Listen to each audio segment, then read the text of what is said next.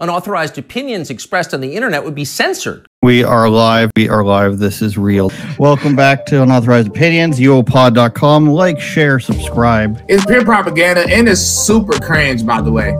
I literally went to the polls with nothing in mind. I saw a can of orange soda in the parking lot. And I was like, yep, there we go. An unopened can of orange soda just chilling in the parking lot. I was like, yeah, I got to vote for Trump, dude. Your podcast sucks. It's mental, mate. It's absolutely mental. I'll be honest, I thought it was kind of offensive when you talk so much about the Loch Ness Monster. Political climate. And Andrew, treat yourself, okay? Especially if you start, I don't know, getting in good with homeless people. Unauthorized Opinions, streaming everywhere at uopod.com. Cock-a-doodly-doodly-doo, man. We are passing the Rubicon. Nobody can stop us now. Nobody can stop the direction of, I don't know, the energies. You know when Kanye West talks and he does the whole, what's it called? Stream of consciousness. That's where we are in the world right now. The stream of consciousness. And people like Elon Musk are taking us there. The Trumpian movement, whatever you want to call it, with or without Trump, everybody's moving in a certain direction. You can feel it. And as soon as the election happened, there started to be collapses, both internal and external, right, on these different news stations. CNN has sort of gone to more of a panel discussion type thing where they just have liberals and conservatives argue for your entertainment. And, you know, it's still very slanted to the left, but they're trying their best to say, hey, let's dial down the crazy, because they've seen that that will not work. Over on Bill Maher, he's saying, hey, you guys need to dial down the crazy. Maybe we'll get to some of him in a bit. With Neil deGrasse Tyson was one of the people where he criticized for being, you know, too woke on the gender stuff. So we're seeing some dialing back. But where you will not see dialing back is MSNBC types, and they have gone full insanity. And when Mika Brzezinski, you know, Morning Joe Scarborough and Mika Brzezinski, the married couple, he's Republican, she's Democrat. Total lie, obviously. But their show, they went and met with Trump, and now their audience hates them. You cannot speak to the president, or else we will hate you. That's where it is over at MSNBC. That's where it always will be at MSNBC. And the problem with that is that it only has so long of a lifespan. So we can see here, Comcast is putting up MSNBC for sale. CNN just announced massive layoffs. Maybe they'll figure that out. But somebody said, hey, Elon Musk, I have a great Donald Trump Jr., not just somebody, says, hey, Elon Musk, I have the funniest idea ever. Elon Musk replies with, how much does it cost? And that is buying MSNBC. And we got all the names commenting here. Michael Knowles, now friend of the show. If you guys need a replacement for Rachel Maddow, I know a guy because he looks like her or she looks like him. Tim Poole says Alex Jones hosting would be the most entertaining outcome.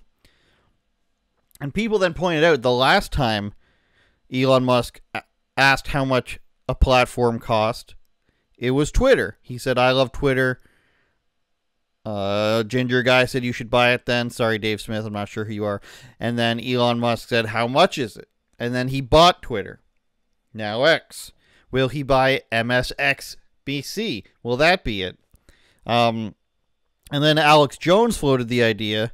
He said, Elon is openly entertaining this idea. What do you think? Musk hints at buying both InfoWars and MSNBC in a viral post. Elon Musk said the collapse of the network may result in him buying both. Putting Alex Jones on a show on a network that they are literally going to call MSNBC would be the final, you know, nail in the coffin for legacy media. If I don't know what channel MSNBC is in your jurisdiction, I think it's 17 here. I haven't had regular cable in millennia. But if you flick on channel 17, basic cable or whatever the first thing over, like, you know, you get the bunny rabbits, you get 6 channels or whatever, how many it is, and then the very basic cable, you flick that on and Alex Jones is talking to you. That's just something that no one could have ever seen coming 6 or 7 years ago when they were deplatforming him everywhere. So that was, you know, this is what we're dealing with now. And so when we are still in this phase where somebody, you know, we're coming out of it, but we're still in this phase where somebody does a meme of Rachel Maddow here, and we still get people saying this has been digitally altered. While some people might know this, many people in the comments don't. This is from 2018. So this is a clip of Rachel Maddow crying, I think possibly, you know, Trump related, but I don't know. And attaching it to a meme about Elon. To at least 3...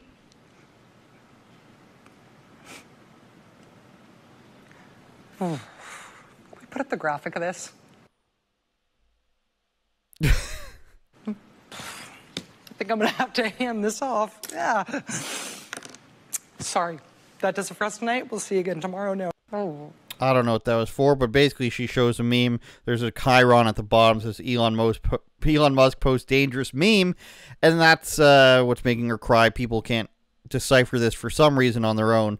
But this is where we are. We are moving past the fake news era, and it's sort of like the memes have won. And the memes always win, and it's important to go back and look at and think about how the memes have won, because all they ever had, and by they I mean the news networks and the powers that be, all they ever had was lying and hoping you don't look into it. If you go back to all the way to 2016 with the OK sign and Pepe the Frog, these were all random things that people put on 4chan or 8chan or something and said, wouldn't it be funny if we got them to freak out about this? They did.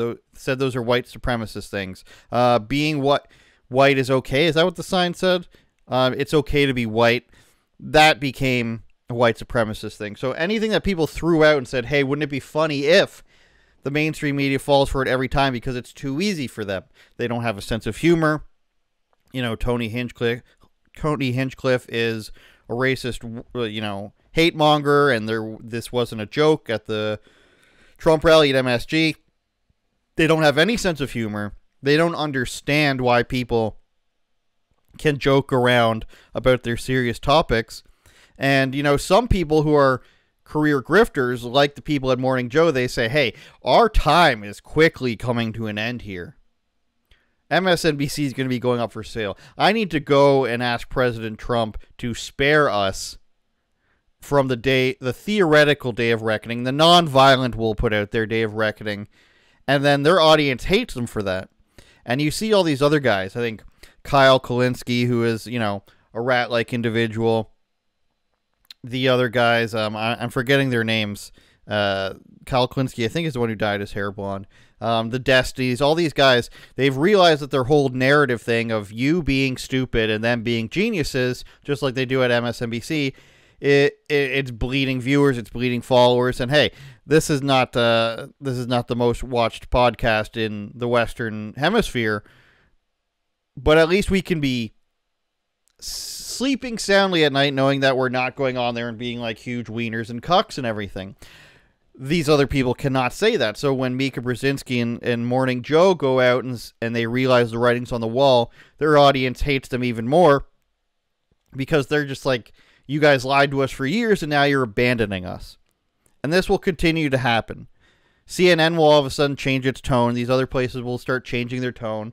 And then it's like, why? Why did you change your tone when you told us you were right all this time? Didn't you tell us Trump was a fascist that was going to kill us this whole time? And now you're saying, hey, it's not. And we showed this on the show last week with Mika's just on my mind, with Karine Jean-Pierre, how she said, no longer do we think Trump's, you know, Hitler. He's actually, things have changed is the newest thing she said. Let's see if we can find that. Karine Jean-Pierre.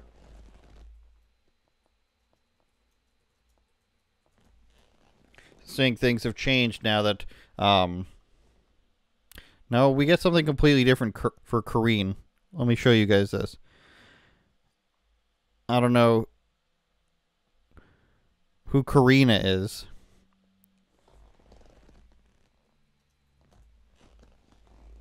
Let's go with White House. Things have changed. No, a lot of K-pop is what comes up here.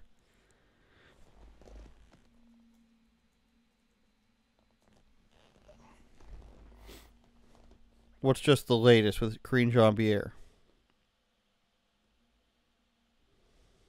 The Vice President has taken time off to go spend time with her family. I don't think there's anything wrong with that.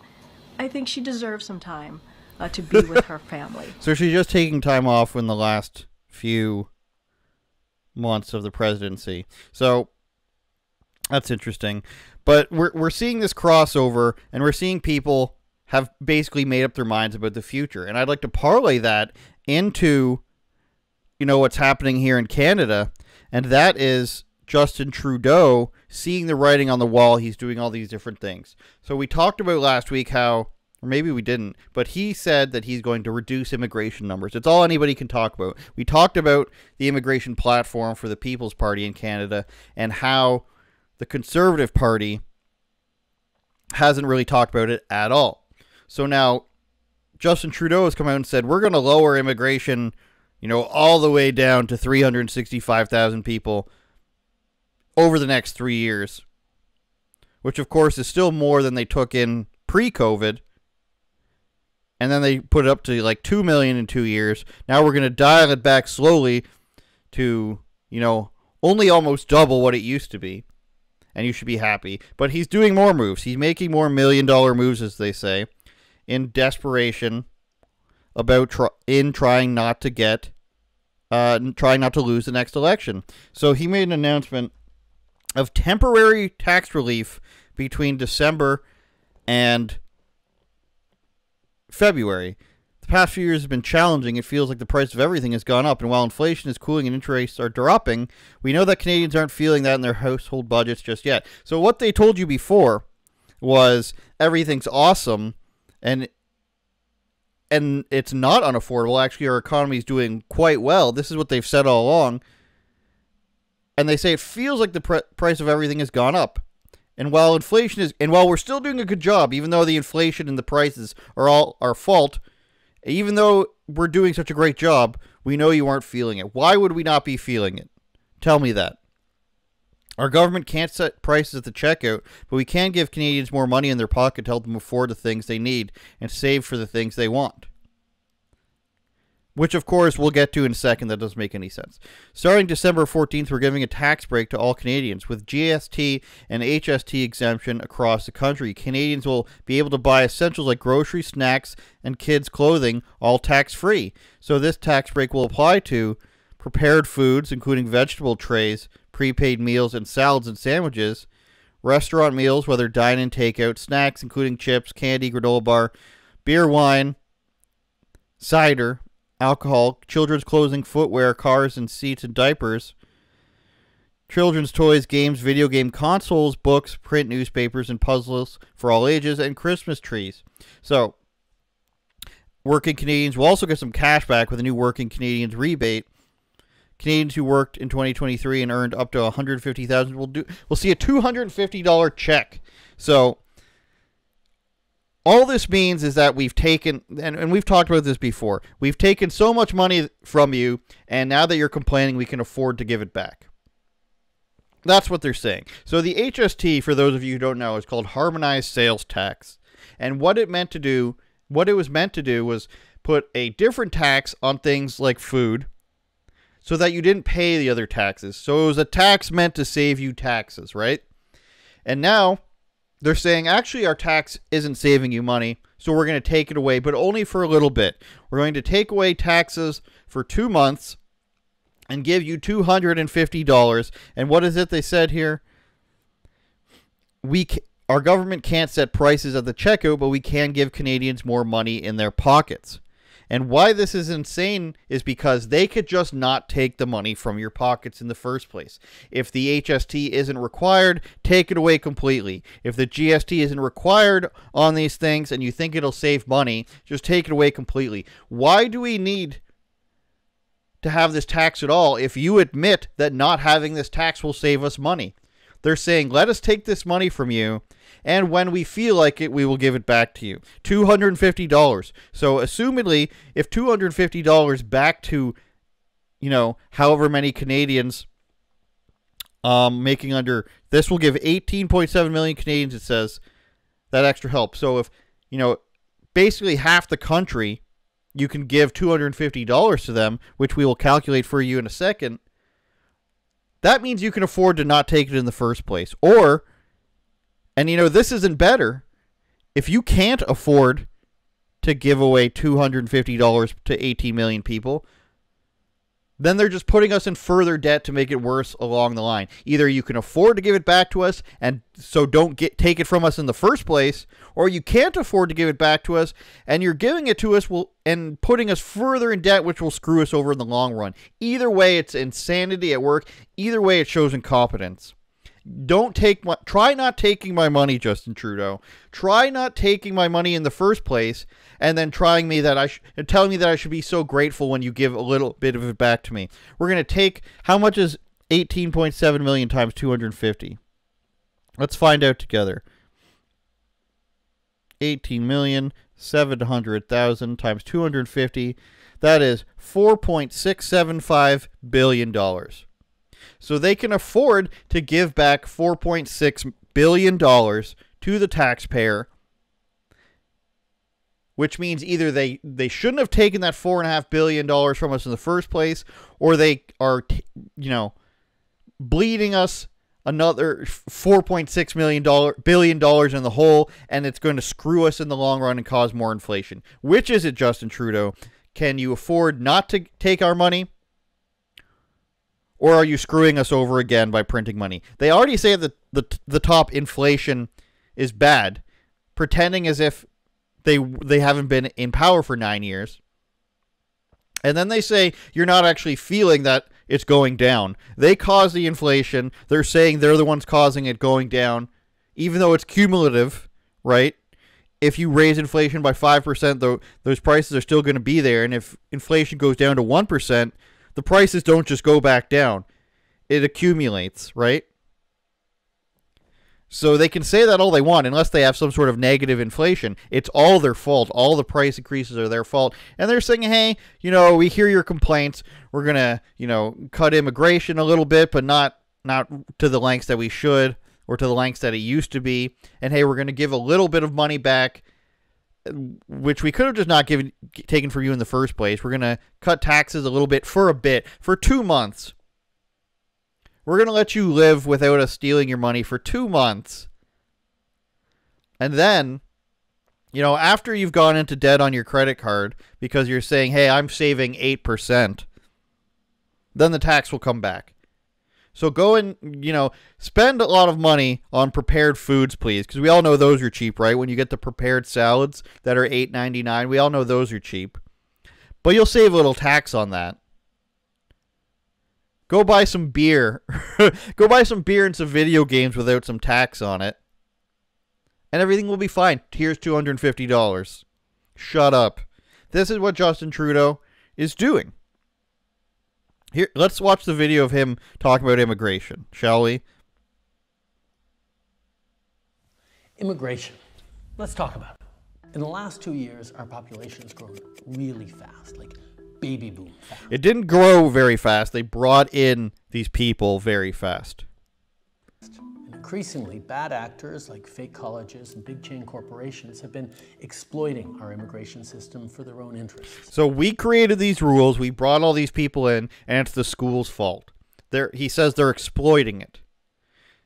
We created these rules. These schools followed our rules that were shit and we put in place, and it's their fault. He throws everyone under the bus for following his own rules.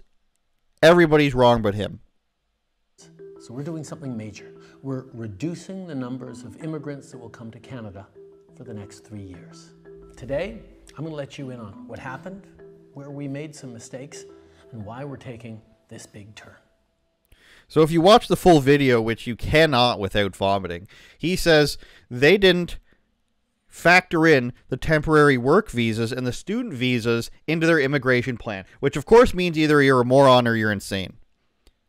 To not realize that the number of people you're bringing in through regular immigration and the number of people you're bringing in through temporary work visas and student visas, to not factor those into how many people will be here either makes you a moron or a liar. So there's no two ways about that. And now he says the population's... we have no idea how the population got here. We have no idea how it exploded so much. So we're going to, just for you, we're going to bring it down. You see what they do here about everything? They take and they take and they take. They make terrible decisions. And when they're proven wrong, when their system and their legislation and their ideas fail, they say, hey, it wasn't our fault that we failed, but we got to change it.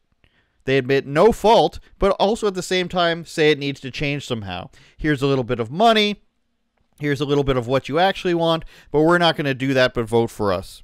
And, I'm a huge critic of Pierre Poilievre, but here he is on CP24, and you can see that it's starting to creep in. I mentioned last week that with the People's Party immigration platform, it's going to start seeping into the vernacular of the conservatives, because they'll see this is what people actually want. So, when Trudeau announced he was reducing the immigration, Pierre sort of said, finally, Trudeau's doing something about it. So he let him say it first, which is smart but dishonest. He said, finally, Trudeau's saying something. And now we see with this appearance on CP24, it's very calculated, it's very robotic. He is now starting to mention immigration a bit more, and this encompasses why I don't really trust the party, because they're so calculated in what they will talk about. They're not willing to give their own real opinions ever. It has to be based on polling and sentiments and in-depth research, so they're always like 6 months behind. Probably even longer than that. But here he is actually mentioning it, albeit very slightly, on a channel called CP24. I wonder what message you're sending to Canadians, Mr. Poilievre, when you say you're all about axing the tax, you're all about bringing taxes down, making life more affordable, and in the same breath you say you're not sure you're going to support a tax break for Canadians at a time when they're struggling so badly. Why are they struggling so badly? It's been 9 years that Trudeau's promised to make them better off. And here we are. You're right. They are struggling so badly. And I think... May I point out that he sounds like Jordan Peterson a bit here? Looks like him a bit. Your own words are a condemnation of his track record, with food prices rising 37% faster in Canada than they have in the United States, just as the carbon tax came in. Housing costs doubled. Here we are in Toronto, where you have to earn well over $200,000 to afford a home. That was never the case before Justin Trudeau ran money printing and immigration out of control, before he built up all these bureaucracies that block home building. Clearly, Canadians are struggling. Justin Trudeau is the problem. He's not the solution. What we need is a common sense plan for permanent tax cut. So he's very, very right there. And if you think about that question from what I can only assume is a liberal operative at this network, she says, why would you be against his tax cut? It cuts HST for 2 months. People aren't this stupid. This is the problem with this. Either this girl is terrible at her job and she's the stupid, and she doesn't know more than what she's saying, or she wants to lie to people. She wants to cover for the Liberal Party. Neither one is good. If you have a person on a big network like CP24 like that, and you're asking, why would you be against 2 months of tax breaks? Isn't that amazing? Forget about the rest of the stuff that he's done in the last 9 years. How could you be against him temporarily lowering taxes to make himself look good? How could you be against this? How could you be against Justin Trudeau being like, all right, I know the last 9 years have sucked, but we're going to give you a little break. Here's a tax break and $250. How can you be against that? You say you're for tax breaks. It's like she thinks that nobody can see that this is a political ploy ahead of an election for Justin Trudeau trying to garner more votes. Why would he add in video games to try to get young people to vote for him? Why would he add in booze? You're promoting people buying booze. That's the great thing. Booze and video games. Now, who doesn't love booze and video games? Should we be promoting that and providing tax breaks for that specifically? Or should we just have lower taxes overall permanently? If he was to, it doesn't make any sense for him in year 9 to say, okay, now taxes are too high. Now immigration is too high. Now that I'm tanking in the polls and an election is coming up, you would have to assume that people are too stupid to understand what's going on. So is the host on this program just bad at her job, or does she assume that her viewers are too stupid? You tell me. I don't know this woman, but you get one clip of her, and that just, first impressions are everything. And my first impression there is, you must think your viewers are stupid, or you are bad at your job. Why would you be against the country patronizingly giving you $250 and say, good job, everybody, $6 billion, we can just get rid of that at any point? God help us, you might say. Now, I want to move on over to the House Oversight Committee video. And there's a lot to discuss here because, you're going to want to say bald women, but we've looked this up. We've seen that this woman named Ayanna Pressley has, I believe it's alopecia that makes her lose hair, so we're not going to make fun of her for that. But what we are going to make fun of her for is her rhetoric. We're going to make fun of her for inciting Martin Luther King as somebody that white people are not allowed to reference. So here we go. This is, an oversight committee. We're going to see Democrat Ayanna Pressley here go on a rant about how somebody else dares to cite Martin Luther King Jr. And I'd also just like to take a personal note of privilege to say, please keep Dr. Martin Luther King Jr.'s name out of your mouths. Yes. Your perversion of... Yes, please, sister. Tell that white man he can't cite a black man. His words and his mission when his children have asked you to stop invoking his name and perverting his work when he was a proud and unapologetic black man fighting for equality for black Americans and all marginalized people. So you all are entitled to your opinions, but not a denial of the facts. But I'm not surprised that you would deny American history. Don't you love how it's like, this is my impassioned rant. This is my amazing, Martin Luther King inspired, fighting against oppression rant. And then she immediately has to go down to her notes. Let me turn that page. I believe that you are doing wrong against our people, fellow congressmen. Let me lick my thumb to turn to the next page. I feel so sincerely, this is something that's not meant to be seen. This is meant to have it written about in news articles. It's actually insane. I'm so impassioned that I have to read a script. A colleague across the aisle invoked the phrase of, we must do everything to stop government-sponsored oppression. Well, I've just enumerated numerous examples. Which is exactly why we have legislation and an executive order to reverse this harm. She's talking about DEI, by the way. She's talking about reversing DEI programs, which are inherently racist, but she can't say what it is. If she says what it is, and this is what always happens, if a progressive says what they're doing, then you will see that it's stupid. If you point out what they're doing, they say that you're being hateful and, putting their lives in danger. She's talking about DEI programs which prefer people by race and hire and reward people based on their skin color or their sexuality. And she says that is stopping that is what is actually hateful. And that is why I'm committed to opposing this bill and urge my colleagues to do the same. I thank my colleague, and I appreciate my Democrat colleague for exemplifying exactly the kind of oppression of freedoms that we're referencing. How about we'll quote whoever we want to quote? How about that's my First Amendment right? That's exactly the kind of baked-in oppression. Like, how dare a white Republican quote Martin Luther King? We actually had a congressman say that just now in this committee. Well, thank you, good lady, for once again exemplifying the type of oppression that we stand against. You know I'm right. You know I'm right.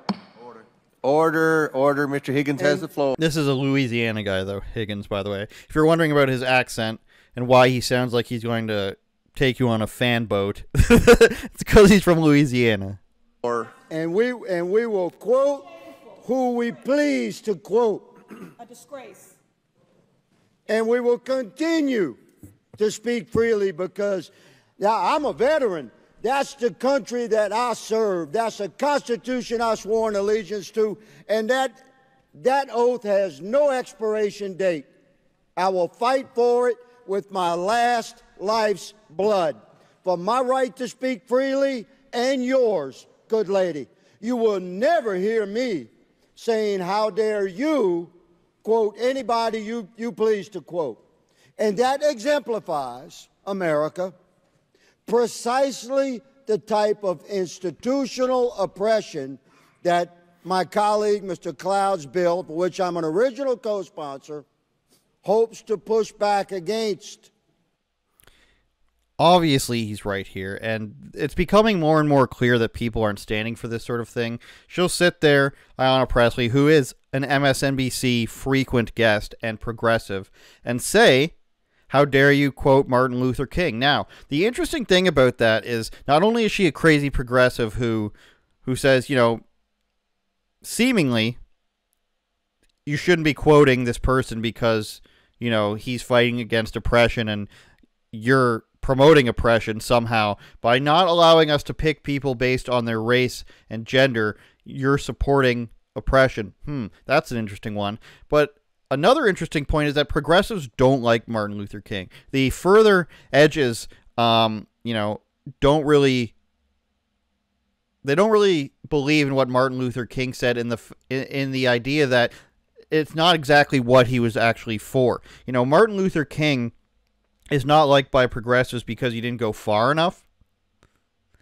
And Martin Luther King is not liked by most conservatives because it was basically like a TV show, what was going on there.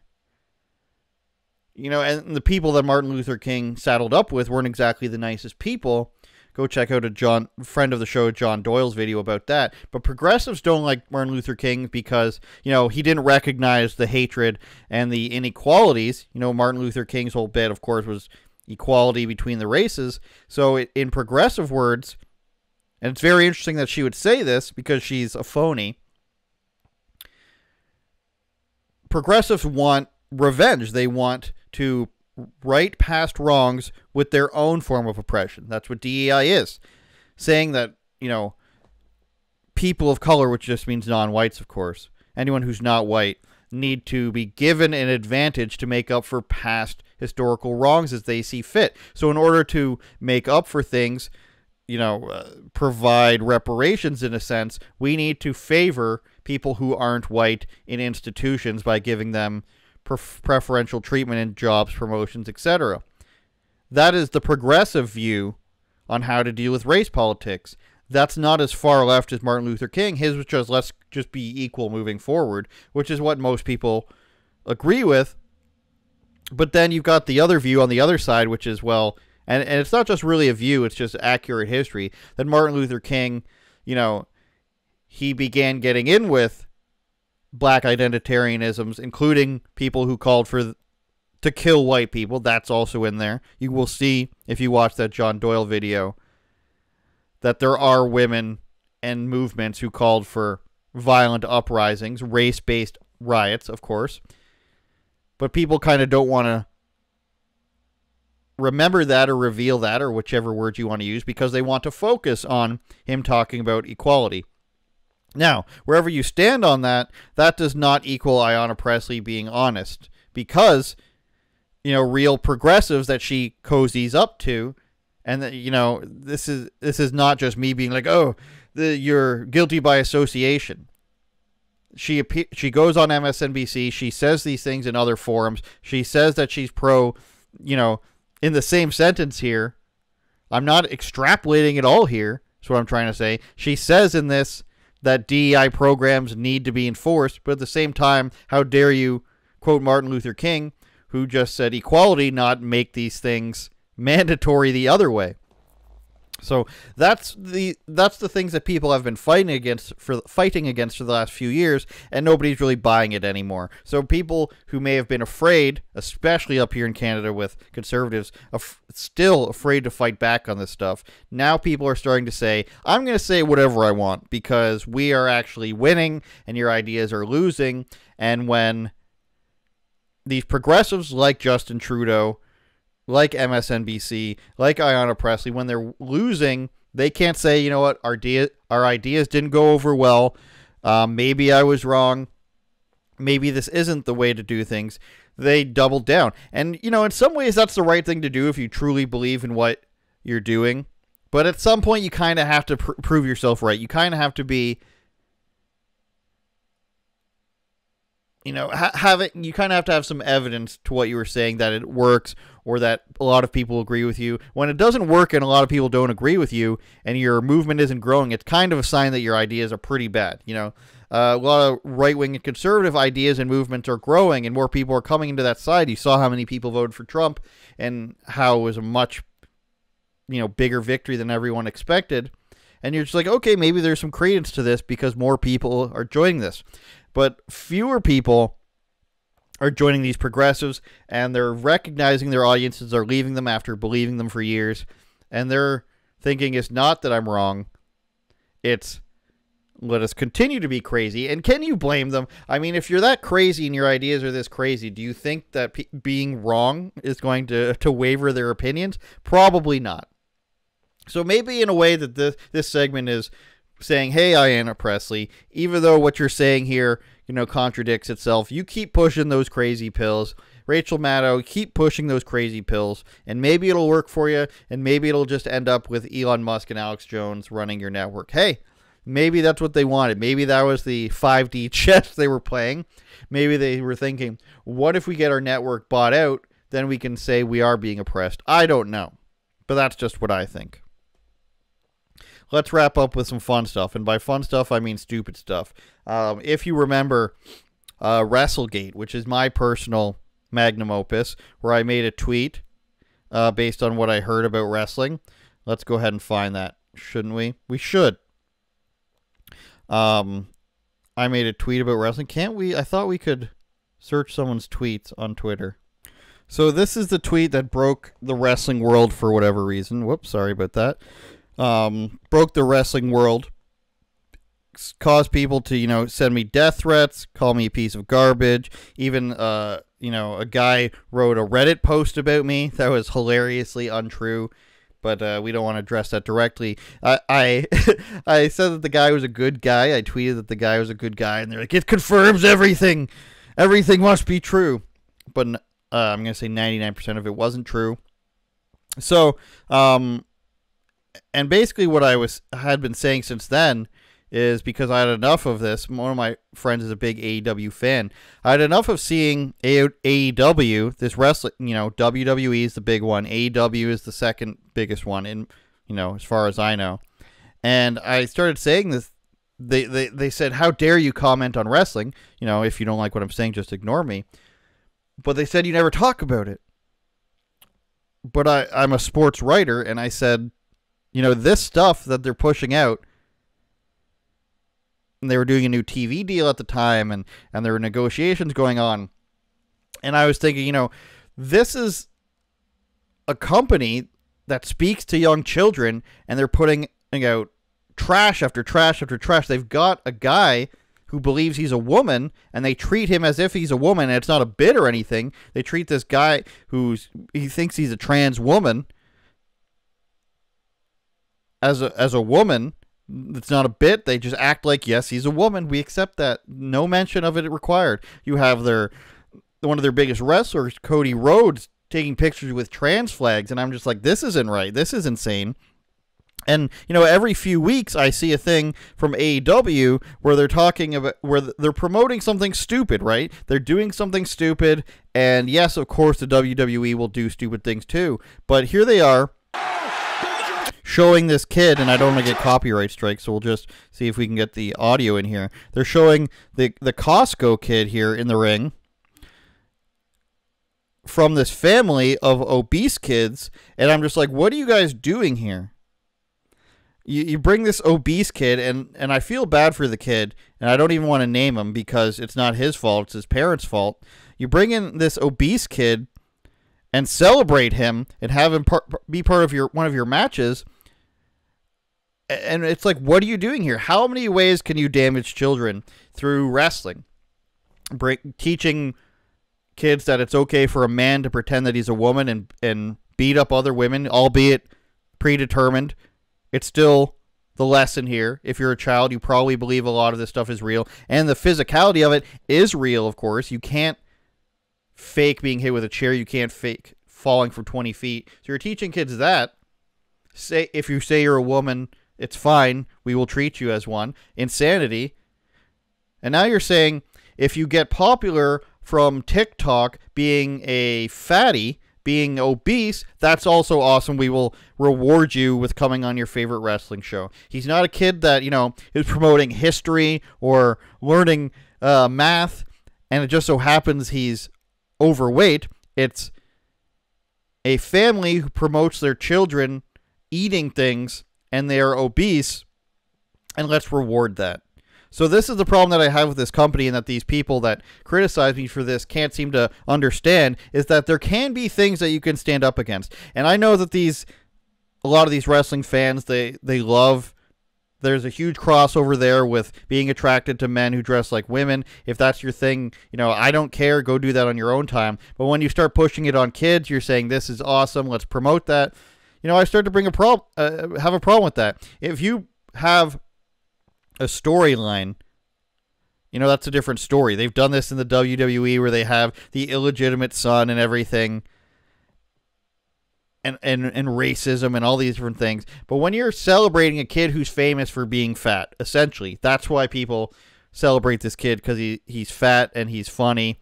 When you reward children for that, I'm going to think it's stupid. And this is what I consistently see when I see things from AEW. I see their owner going out, or sorry, I don't know if Cody Rhodes is an owner anymore, going out, taking pictures with transgender people, transgender flags with children. I see CM Punk, who's been involved, being like, oh, abortion rights and transgenderism, it's awesome.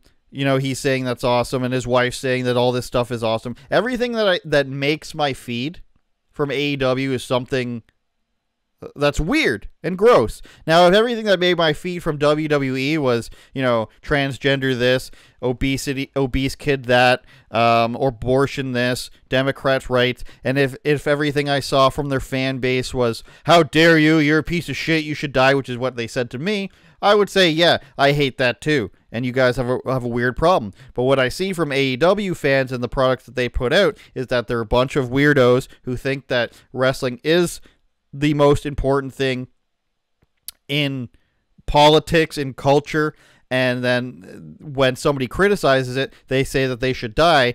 That's what makes you weird. So there's this weird crossover with the fans of this particular organization, where they're really into guys that believe they're women. They're really into weird gimmicky things that are unhealthy for people. They're really into sticking to their own, their own team and propping each other up, even though they act disgusting in a way where they would never approve that. If somebody went and sent death threats to a transgender person, they would say that person's a piece of shit, you're harming. And that's what they said to me. They said, you're harming transgender people.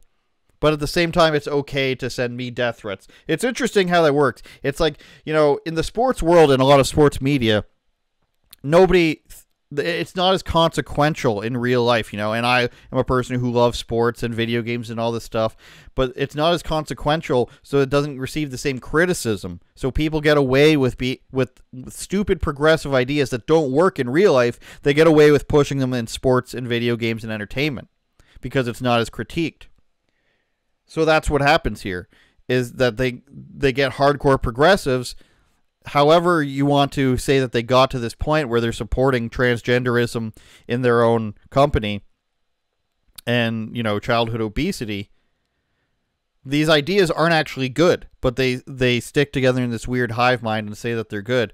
And if this happens in other sports, it would be like, you know, you've got the UFC, you've got ONE FC, Bellator. It'd be like if ONE FC had a guy beating up a girl and was promoting transgenderism and being like, hey, let's support these weird things, these weird ideas. I would criticize that too. It just so happens that a lot of this comes from the same fan base of one organization, and they can't handle when people point it out, and they don't understand that their ideas are defeated elsewhere. So when they come up, they come and say to a person like me, hey, you're garbage, how come you don't support? It doesn't matter. It doesn't mean anything to me. You guys are stuck like 10 years ago. Look at your product, just like the Democrats are having to do now, the leftists are having to do now. Look at your product, look at your idea, and see why people think it's weird. And when they criticize it, don't just be like, it must be because you're a piece of shit. That's what it comes to. But hey, maybe we are. Maybe we're the podcast of the POS podcast. Clip that if you want. Maybe this is the what's the great podcast with the comedians? Are You Garbage? Maybe that's the truth. But keep trying your ideas. Keep bringing the obese kid out. Keep celebrating the transgenderism. See if it works. I have a feeling that it's not working. A lot of people have that feeling that's not working. Write another Reddit post about me. It's okay. I forgive you. Jesus loves you. You know, Donald Trump loves you. And I rest my case. UnauthorizedOpinions.com. UOPod.com. Patreon.com/UOPod. We just released some of the recent Patreon videos after a few months. Interview with some hockey players on the Andrew Says YouTube channel. Remember, I wouldn't lie to you except for maybe this once. Go watch some Boy Meets World for Thanksgiving. It'll make you happy. Turn it up, Jordan.